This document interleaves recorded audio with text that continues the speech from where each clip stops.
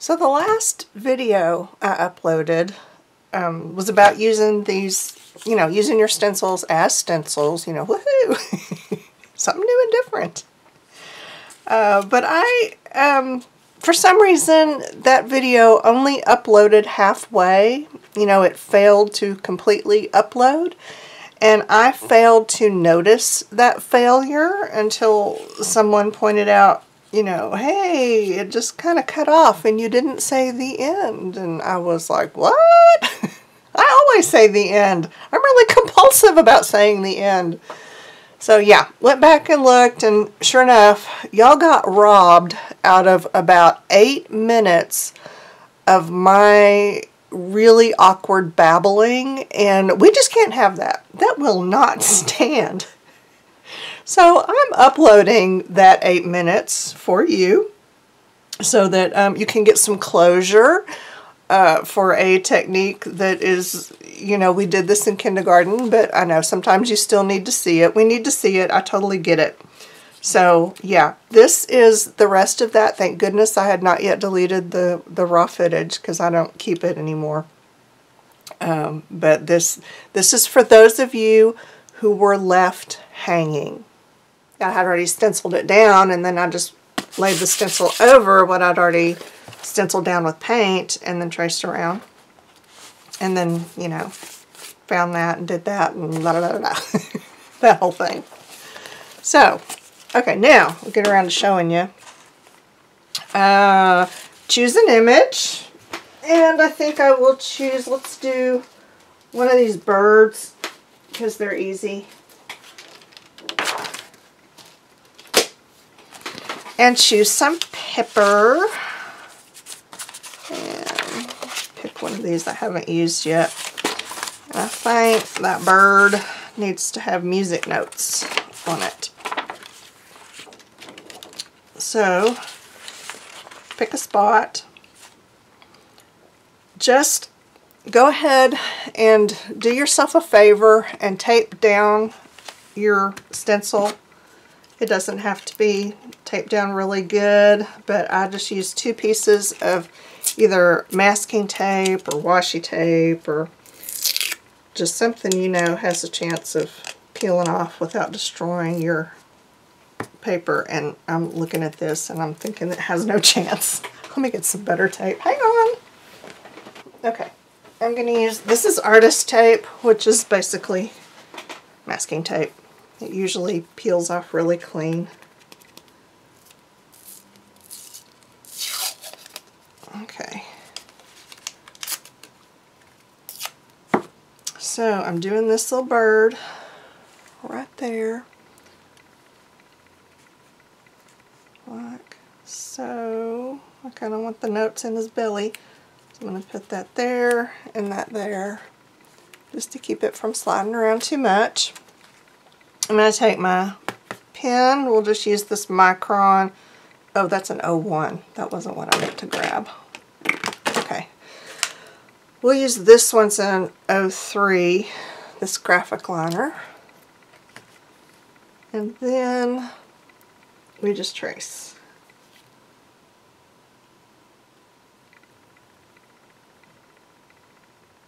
And I don't worry about getting it perfect. Just kind of more or less. Sometimes the pen slips. And yeah, whatever, just go with it. Okay, that's it. Then you peel your stencil off.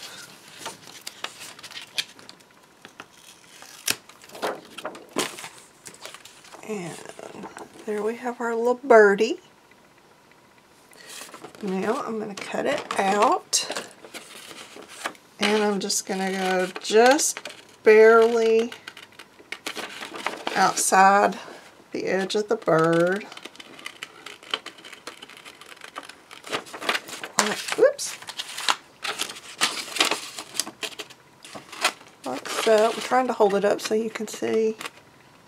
I guess it would make more sense if I just zoomed in so I didn't have to hold the paper up. but I feel committed now to just keep going like this.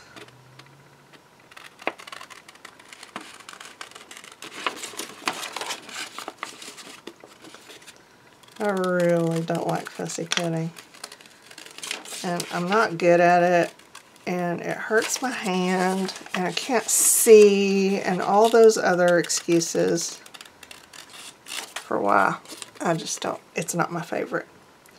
I know some people just love to just sit in front of the TV and fussy cut, and they enjoy that, and I just really want to send them all of my stuff to cut out for me so that they can have that joy, and then I can have my cutout stuff without having to do it. Okay, this didn't need any X-Acto knife work because, you know, it was easy to cut out. Now I'm going to take this piece of scrap paper and I'm going to show you how I go around the edge. You can use a Sharpie or whatever. I've got this, okay, I don't even know what this is. It says touch. It says Shinhan Art International. And then it's got a bunch of Japanese stuff on the back. Oh, it's made in Korea. I'm sorry, Korean stuff on the back. I don't know, did I get it at Jet Pens? I'm not sure. But anyway, it's a decent pen. It's not even black, it's cool gray. And it has this broad tip, and then it has the finer one. So I'm just going to use the broad tip and go around my little birdie.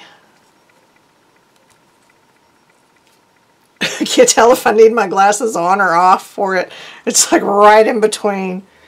Okay.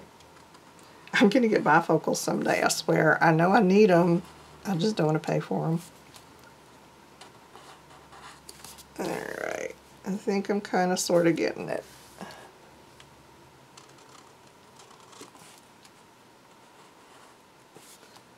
Yeah. You can probably do this a lot neater, but fortunately, I mean, it doesn't really have to be super neat. Okay, what did I do? Oh, I completely missed the edge over here and over here. Okay, that's decent, I think, as far as my old lady eyes can see. And then this little part down here, I'm just going to take my finer tip and just kind of go around the edge like that. Now I have a lovely little birdie that I can stick down somewhere and do something with. I can continue to add, you know, details to them if I want. Or, oh gosh, where is it? There it is. I can just stick a giant eyeball on him and call it done.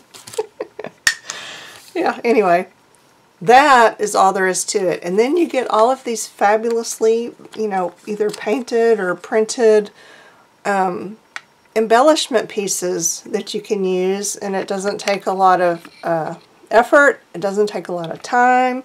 You probably have what you need to make these already on hand. So, yeah, just don't forget to sometimes, you know, use your stuff in the most basic way possible. Use your stencil as a stencil. And, yeah, we forget about keeping it simple, and we just try to make stuff more and more difficult. But going back to the basics, back to the simple stuff, is can get you some really cool ideas and things that are kind of new and different, but not really, you know? Okay, that's all I've got right now, y'all. The end.